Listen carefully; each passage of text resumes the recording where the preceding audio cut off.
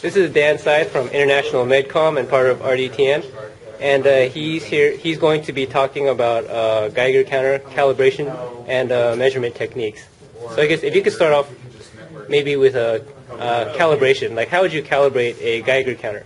Why would you calibrate a Geiger counter? Okay. Well, the reason to calibrate an instrument is essentially you're wanting to ensure that the quality of your data is accurate and representative of the true situation. To do that, there's a number of ANSI standards in America that apply to radiation detectors as they are used in different circumstances. It's different for use in certain types of medicine versus industrial safety, things like that. But the basic premise behind it is to ensure quality and so that you're able to adequately protect public health. The way that a radiation calibration is typically done is from a distance from the source. Because if you have the radiation coming out from the source, if you're at some distance from it, you have kind of a uniform field. And the closer that you are to the source, the more likely that you're going to have inaccuracies, because the inverse square law dictates that when you double the distance, the radiation level drops to a quarter. So if you have up here, if you're like a half an inch from the source, if you go to 1 inch, it drops to a quarter. And so little tiny differences in the positioning can play a significant role in not being accurate. So typically you'll have a high-level source with a robotic arm that will move it around, and the calibrations typically cost between $50 and $100. And they're typically done annually.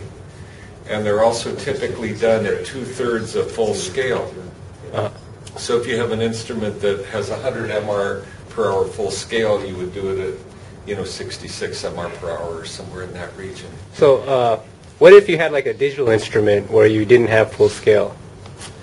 Well, they do have full scale. They have a specified full scale. Yeah. Oh, okay. So our instruments go a little bit above 100 MR per hour, okay. for the equivalent sieverts, but it's still specified to be 100. So you do it at like 66.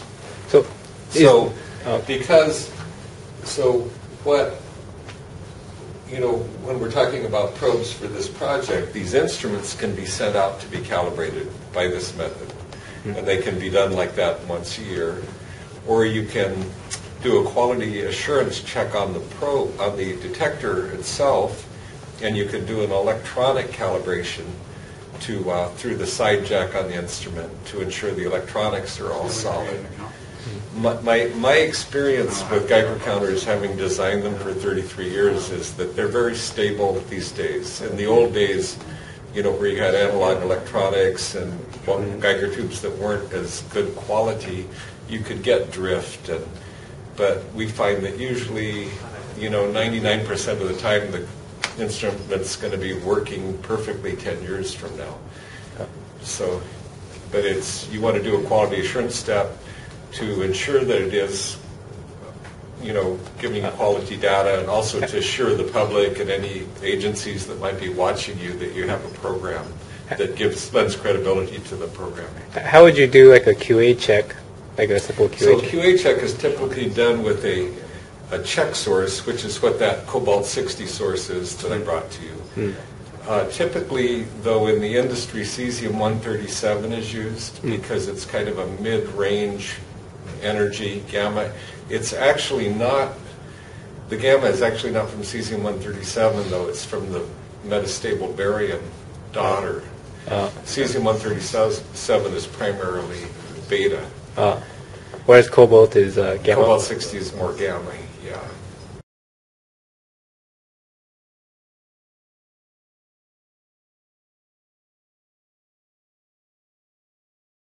So if we had check sources, like say in the hackerspace, and then people could come in and do like a QA check, that would be decent. A QA check, I'd say you want to work with the smallest sources you can. So 1 microcurie is kind of typical.